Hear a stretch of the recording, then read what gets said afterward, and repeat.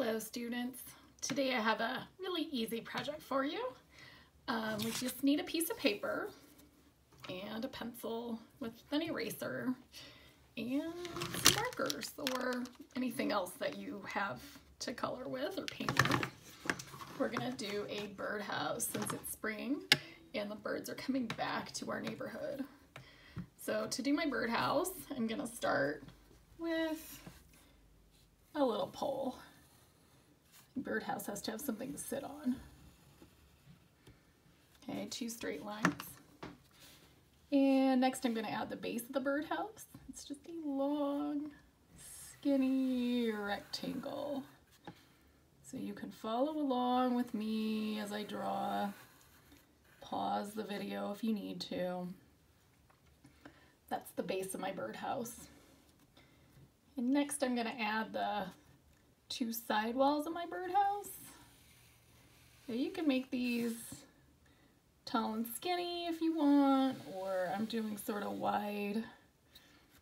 It's a little bit wider than it is skinny for the bird to live in. And next is the roof. So I'm going to do the roof with like an upside down letter V. And connect that to the side walls. Now to give this roof a little bit of dimension, I'm just going to add a couple of little lines there and another big letter V to connect that all together. Now the bird needs some way to get inside, but I'm going to add some little decorations down here first before I do that. And then add the bird door. Usually there's some kind of hole or rounded place for the bird to go inside. I'm going to add a little shadow there. Kind of make it look like you're peeking inside that birdhouse. Now I can have some fun with this. Add some little decorations.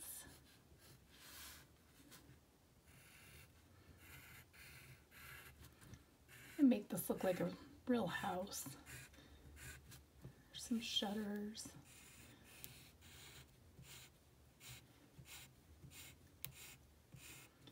And why don't we go ahead and add a little bird on top. So to do that, I'm going to draw the feet first, or the legs. Then a little rainbow shape, kind of an upside down rainbow or a smile. Next I'm gonna draw the wing with another little smile and maybe draw some feathers. And then a little head, the little beak, and an eye for my bird. And all that we have left to do now is that tail. Some feathers again.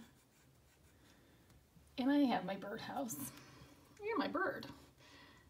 Maybe now you just want to go in and add some flowers. It's spring. The flowers are coming out. You can add some flowers.